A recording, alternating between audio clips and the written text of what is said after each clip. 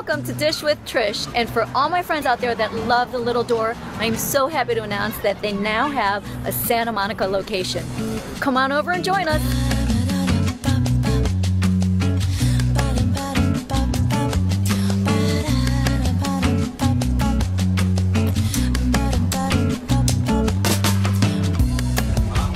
So everything is good here, but the must-haves are the seared foie gras, the risotto with the porcini mushrooms, the wild sea bass, the lamb stew. You can't go wrong with anything. It's all that good.